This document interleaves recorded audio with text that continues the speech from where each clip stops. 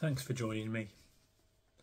In our journey through life, none of us escapes without bad things or experiences happening to us. In the Old Testament, in the book of Job, in chapter 5 and verse 7, it says, "Yet man is born to trouble as the sparks fly upwards." It might be when you're a child or youth or grown up, everybody faces problems or difficulties. Inevitably, our close ones die.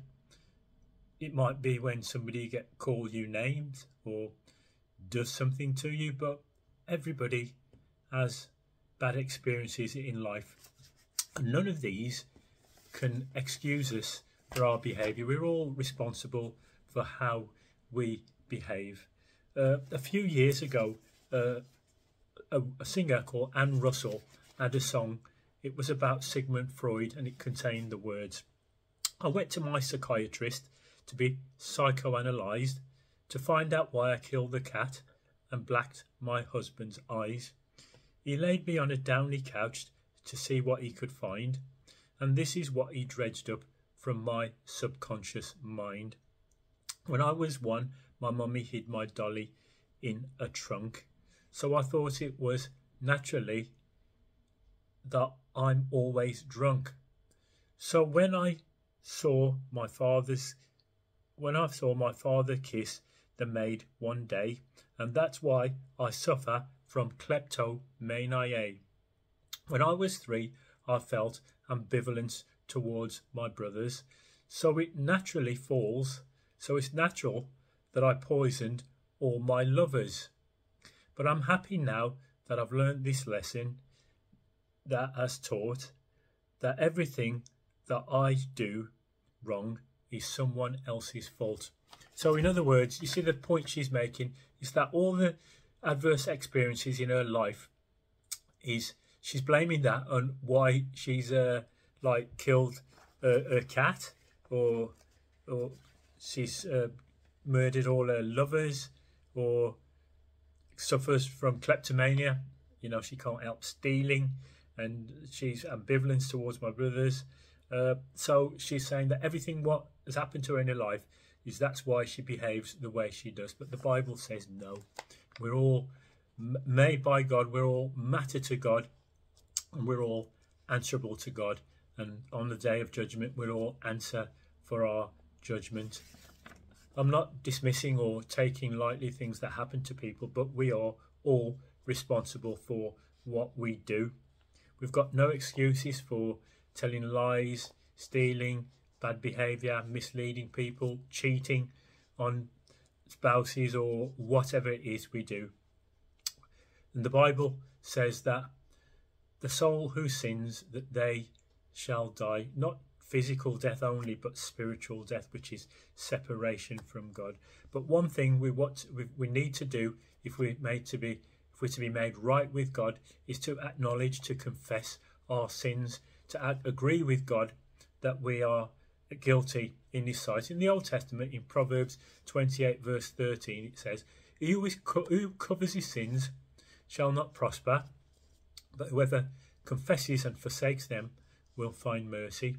And the New Testament counterpart is in the first epistle of John, chapter 1, verses 8 to 10, where we read, "If we say we have no sin, we deceive ourselves, and the truth is not in us.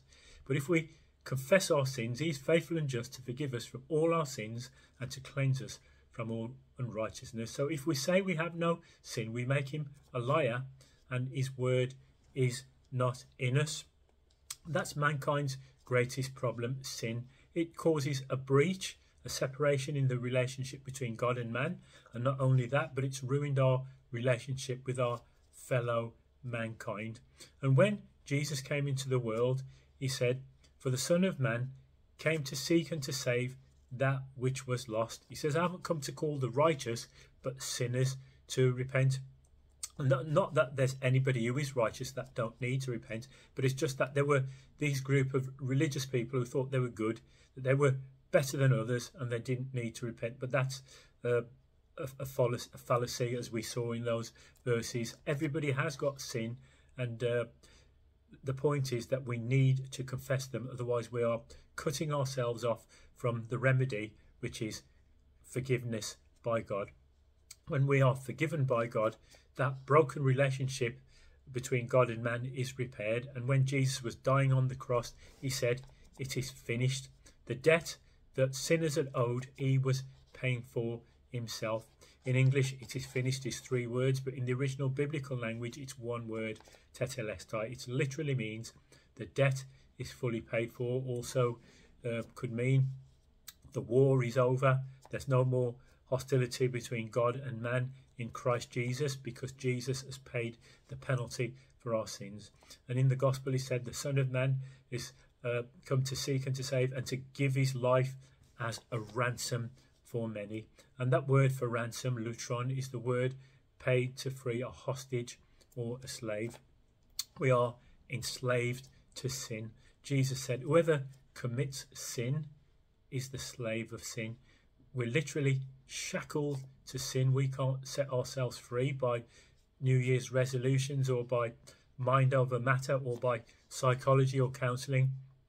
We're chained to sin. We cannot give them up. But Jesus said, if the Son has set you free, you shall be free indeed. I will set you free.